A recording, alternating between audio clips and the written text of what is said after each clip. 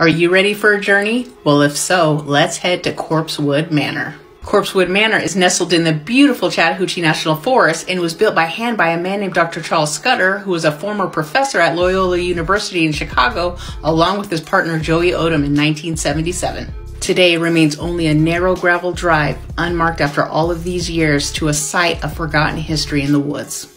What I'm about to tell you describes a very true and very strange tale of tragedy and murder that centers around Charles and his partner Joey. After leaving most of their worldly possessions behind, Charles, Joey, and their two dogs left Chicago in 1976 to escape life, taxes, bills, and what they called the disintegration of the world around them. And within 2 years, they had built Corpsewood Manor deep within the woods of Summerville, Georgia, and Corpsewood Manor was named after the hauntingly bare autumn trees that dotted the area. And for full transparency, Charles is not how you would typically view a professor. For starters, he was a member of the Church of Satan. 2, he would conduct government-funded LSD experiments. 3, he would dye his hair purple, which is no big deal, but he did this while carting around his 2 skulls. In their home, it was guarded by their 2 furry companions, a pair of mastiffs called Beelzebub and Arseniath. And their home was filled with various Gothic items like the skulls, this pink gargoyle, and a stained glass window adorned with the prophet Baphomet, who was an important figure in the Church of Satan. And to complete their manor, they built a 3-story chicken house. The first floor was for poultry and food storage. The second floor was for canned goods and naughty paraphernalia. The third floor was their pink room.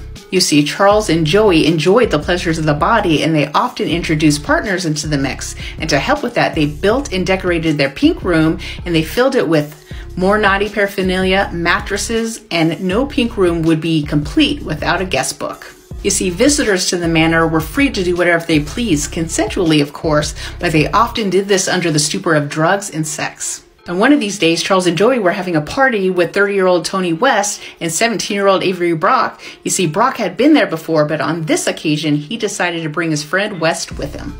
But it bit them all in the butt when it ended up that West was really opposed to homosexual activity, and he blamed Charles and Joey for taking advantage of his younger roommate. At some point, Brock and Wells decided to rob the couple, so on December 12th of 1982, they went back to Corpsewood, this time with their friends Joey Wells and Teresa Hudgens, and they enjoyed some homemade wine. They were huffing some paint. When Brock left the party, he went up to his car and got a rifle. Brock proceeded to shoot Joey, then the 2 mastiffs. Then he demanded that Charles give him the money. When Charles said he didn't have any, Charles was shot 5 times in the head. The pair took whatever valuables they could find, then fled to Mississippi, where they ended up killing another man in a robbery on December 15th, but by December 20th, Brock had turned himself in.